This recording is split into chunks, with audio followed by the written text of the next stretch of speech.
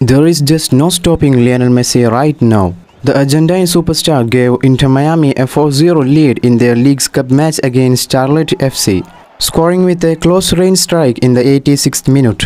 Leonardo Campana found Messi with a cross after the latter made a great run inside the box. Messi has now scored in each of his first 5 matches for Inter Miami, dating back to his debut against Cruz Azul as a substitute on July 21.